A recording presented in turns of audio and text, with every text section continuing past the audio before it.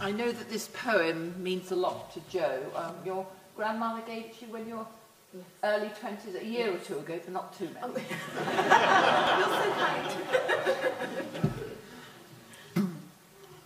And I said to the man who stood at the gate of the year, "Give me a light that I may tread safely into the unknown."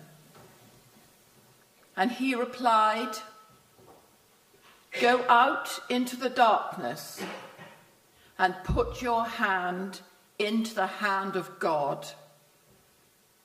That shall be to you better than light and safer than a known way." So I went forth, and finding the hand of God, trod gladly into the night.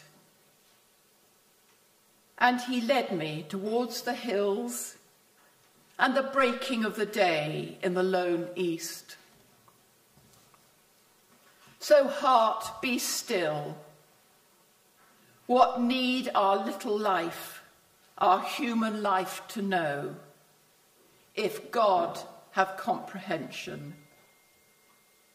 In all the dizzy strife of things both high and low, God hideth his intention.